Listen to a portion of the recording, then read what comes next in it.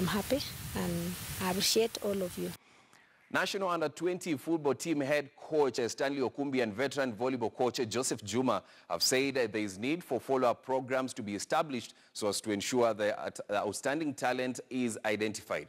Okumbi said this as the two-week training camp which brought together upcoming players in different disciplines, among them baseball, soccer, volleyball, cricket and lawn tennis came to an end. 10 players out of the 30 soccer players who attended the training have been scouted by Premier League and NSL sides. Training tumeanza na watoto wale wa miaka 13 ambaye tutakuwa tukiendelea. Kila wakifunga shule wanaitwa.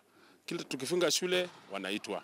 Mpaka tuhakikishe wakati watamaliza kidato cha 4 wameshika hiyo tekniki yote. Actually trying to fill the gap that was we witnessed during the African under 20 championship. We discovered that most of the girls had not stayed together for a long time. So we took that on us and we brought them on board. Maybe the end of this week we'll hear that there's some players who